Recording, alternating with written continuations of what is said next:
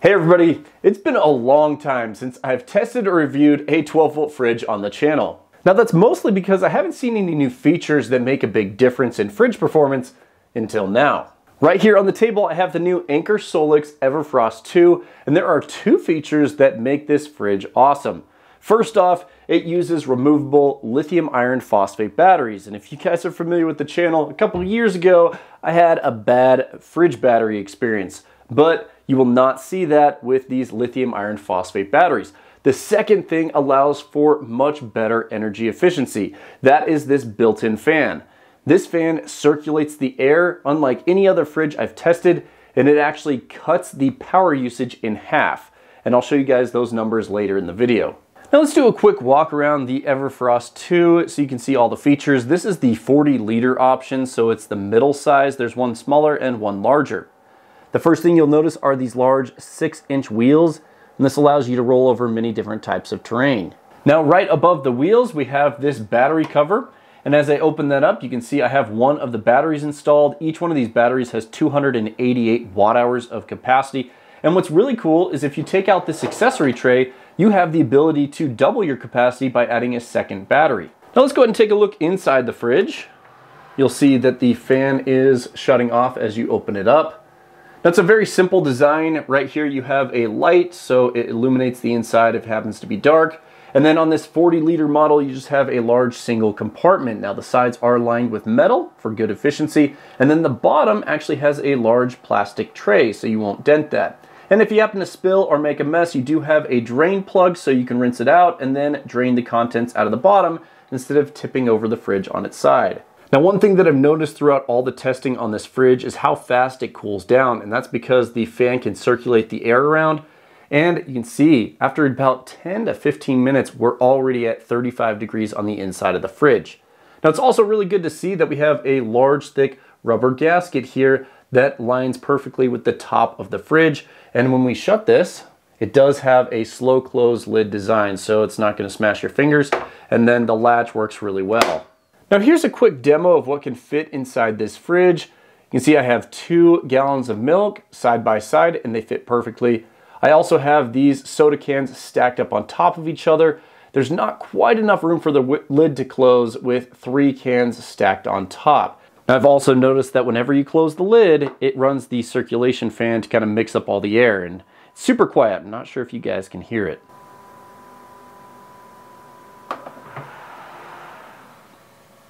See it spinning there. Now on the front of the fridge, right next to the lid, there is a bottle opener, so if you need one, it's built right in.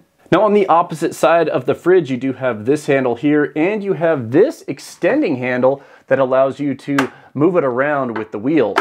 But the extending handle also has this support that pops out and gives you this nice table. Now this supports 66 pounds or 30 kilograms, and I will say it is fairly sturdy. Now I've zoomed the camera out so you can see what the tray and the fridge look like, and I love designs like this where it has two purposes. So it's this tray whenever the fridge is sitting around, but this also is the handle to tow around the fridge with the wheels. And then I love that it just folds right up, so you can also carry the fridge with these two handles, you can tow it around with the wheels, or you can use the tray. Now I've made the swap over to a 12-volt fridge or electric cooler like this 7 years ago while camping or on road trips, and there are 4 main advantages to doing that. First off, you get much more space on the inside of the fridge because you don't have to deal with this space that ice takes up. Also, as that ice melts, you don't have to deal with the soggy or wet food. The third thing is that you don't have to interrupt your trip to go out and get ice at a convenience store or a gas station. You can just leave this at camp, no ice needed. And the fourth thing is that you can set the temperature exactly what you want on these fridges. For example, this one has the ability to go all the way down to -4 degrees Fahrenheit, all the way up to 68 degrees. You can set it anywhere between those two values. Now on the side of the fridge under this flap, there's actually 2 input ports. One is designed for 12 or 24 volt batteries. The other one is designed for a 100 watt 12 volt solar panel, and it can take up to 30 volts input. Now there are actually 4 different ways to power up the fridge or charge the batteries, starting with the included AC wall adapter. You plug this into an outlet and you can charge the fridge at around 100 watts. The next option is the included 12 volt car charging cable. You can plug this into your vehicle or a standalone battery or power station. It will also charge around 100 watts. The third option is a USB-C power delivery cable connected directly to the battery. You're going to see around 60 watts input using this option. And the final option, which I absolutely love, is charging with a portable solar panel. As long as the solar panel doesn't go over 30 volts, you can connect it in. And I love being able to charge the batteries with the sun throughout the day. Now what's really cool is Anker includes this accessory tray that holds the adapters and charging cables, so when you're not using them, it slots right into the second battery bay. I want to take a second to go through the display and the control interface. Right here you have the main power button. You use this to turn on and off the fridge. You just press and hold it. Right here you have the temperature button. For example, if you press this, you can change the set point. It's currently set to 36. You can go up and down. I'm going to leave it at 36, but once you leave it there, it will save the setting. Now you also have this settings button here. You can go through and change the mode of the compressor, the screen brightness, the voltage protection, the temperature unit, and also the language. And to get out of that, you can come up here and press OK to go back. You also can lock the screen by pressing these two buttons at the same time, and then you can unlock it by pressing them again, and that just keeps you from accidentally changing the temperature on the fridge. Now as for the display, you see the internal temperature here. You can see the remaining power in the battery right here, the mode of the compressor, and also if it's connected to the smart app. Now up on the screen, you're going to see the smart app connectivity for the fridge. We're going to select the fridge, and right at the top, you'll see that we're connected via Bluetooth. Now the internal temperature is 35 degrees right now, and we have some settings below that. So first off, we can adjust the cooling mode of the compressor. You have max mode, which spins the compressor up at a faster speed and cools down the fridge faster. You have smart mode, which is a balance between max and eco mode. Now I have it set to eco mode, and I like to use that. However, if it's really hot outside, or if you have it set to a really low temperature, it's best to use max mode. Now for the set temperature, you have the ability to go from anywhere from -4 degrees Fahrenheit all the way up to 68 degrees. And I love this wide variety. I have it set to 36 degrees right now. And below that, you see the battery capacity, and we see it's at 94%. Now at the bottom, you can see if you have power going in or out. And if the compressor was running, you'd see power going out of the battery, but right now it's sitting idle. Let's go into the settings. There are a bunch of settings here. Screen brightness, you can set between low, medium, and high. I like to have it set to medium. And for the screen always on setting, if you're someone that doesn't like to have any light on when you're sleeping, you can turn off the screen, which I think is a very cool settings. Now below that, you have voltage protection. I like to keep it on medium, but you do have the ability to set it on low or high. Now, my recommendation here is if you have a lithium battery, you can set it to low, like if you're running it off a power station or lithium battery. If you are running off a 12 volt lead acid battery in your vehicle, I like to set it to high. Now, a good safe option is just going right to medium. You can adjust the device name below that. You can change the Wi-Fi settings. So if you want to have this connected to your home Wi-Fi so you can access it remotely, you can do that. You can change the temperature between Fahrenheit and Celsius. And one of the best features is this ability to upgrade the firmware. Not many fridges allow you to do this, but if they ever want to make a change to make this more efficient or to adjust the temperature accuracy, they can make a change here in the firmware. So it's always really good to see that. So very cool settings inside the smart app. Now I mentioned in the beginning of the video that this is the most efficient fridge that I've tested. And I've tested almost 30 fridges on the channel, and all those results are available in my Power Station grading system. If you look at the bottom, there's a tab that's listed 12 volt fridges. You can click on that and see all of the data. And this one uses the least amount of power. Now in order to get the most realistic power consumption numbers, I do 4 24-hour tests. 2 of them are here in my basement studio where it's around 70 degrees Fahrenheit, and the other 2 tests are in a closet with a heater set to 85 degrees ambient, because as the temperature rises up, the fridge compressor uses more power, so it's good to see how much power it uses as it's in a hotter environment. Now up on the screen, you're going to see a summary of each one of those tests, and we're going to start with the left-hand side, or the 70 degree ambient test. I had the fridge set to 36 degrees. It pulled a total of 110 watt hours, which averages out to 4.5 watts. That is extremely low power consumption. When it was set to 5 degrees on the inside, it pulled a total of 290 watt hours, or around 12 watts average. So you can see it does use more power as you have it set to a freezer. Moving on to the 85 degree ambient test, it pulled a total of 190 watt hours when it was set to 36 degrees, or an average of 8 watts.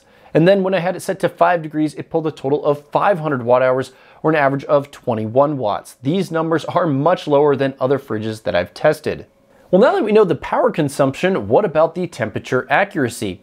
Well, throughout all my testing, I always have a Bluetooth thermometer on the inside tracking the temperature so I can see how accurate the inside temperature is versus the set point or the display. Now jumping into the results, on the left-hand side we have the 36-degree test. The maximum temperature was 44.4, the minimum was 36.0, and the average temperature was 40.8. So just a little bit higher than the 36-degree set point, but not bad. This is a total temperature swing of 8 degrees Fahrenheit. Now moving over to the 5-degree set point results, there was a maximum temperature of 7.7 degrees, a minimum of 4.5, and an average of 5.9. So these are right on the money. So basically, as the temperature is lower, it's a little bit more accurate than when you have the temperature set to 36 degrees. Now what about the compressor and fan when they are running? I'm a pretty light sleeper, so if this was going to be next to me, I didn't want it waking me up in the middle of the night. Now I got my sound meter and measured it at 3 feet away. It's right around 45 decibels, so not that loud. This is what it sounded like. Now right here I have one of the extra batteries. You can see it has 2 different USB ports and there are 4 lights that kind of turn on to let you know how much is left. And if these batteries sound familiar, it's actually because they're the same batteries that are used in the Anker C300. And this is the C300 DC version, so 288 watt hours. It's a lithium iron phosphate battery. I absolutely love this little beast right here. I love that it has these 140 watt USB-C ports and it has 2 of them, so it can dual charge at 140 watts input. Now the biggest question about the fridge, and probably the most important one, is how long are the actual run times when you have 1 or 2 batteries installed? Well, I've done a bunch of different tests here. If the temperature is around 65 to 70 degrees, on 1 battery, I got 73 hours of runtime. That is absolutely crazy. Now at 85 degrees, remember as the temperature goes up, it uses more battery power. So at 85 degrees ambient, I got 36 hours of runtime. So that is pretty decent on a small battery like this. Now, if you have 2 batteries, basically you can double that. So if it's around 65 to 70 degrees outside, you're gonna get around 145 hours of runtime. And if it's around 85 degrees, you're gonna see around 72 hours of runtime. And remember, you can charge with any 12-volt battery, a solar input, or even USB-C. So there's lots of ways to charge those internal batteries. Now just remember, if it's even hotter, like around 100 degrees ambient, you are gonna see more power usage. Now what about the price of the Anker SOLIX Everfrost 2? Remember, this is the 40-liter version, so it's a little bit smaller. This one has an MSRP of $899 and it's actually on sale till the end of this week for $699. So you can save $200 if you happen to pick it up by the end of that sale. Now I was looking on their website and they actually have a bunch of different accessories that attach to this rail here. And if you remember during my CES video, they actually had a pop-up 100-watt solar umbrella. Now that would be cool if they brought that one to market. Now, after all the testing that I've done, I feel that this fan actually makes a difference because if you think about it, these chest-style fridges, basically all the cold air settles at the bottom and usually the temperature sensor is in the middle. And so if the air is never mixed up, it's going off the middle temperature instead of the bottom. But this fan right here blows all that air around. It gets the air to be all the same temperature inside the fridge so you don't have a hot spot or cold spot. And it also keeps the compressor from running as often. So you get really, really good run times. Let me know what you guys think about this fridge. I will have an affiliate link to it down in the video description if you guys have found this information helpful. I always love to do these in-depth tests on these fridges to find out actual power consumption numbers. I haven't really seen that on any other channels. So if it's helpful, let me know by smashing the thumbs up button. Thank you for watching. I'll recommend a couple other videos that you can check out. And guys, we'll see you in the next one.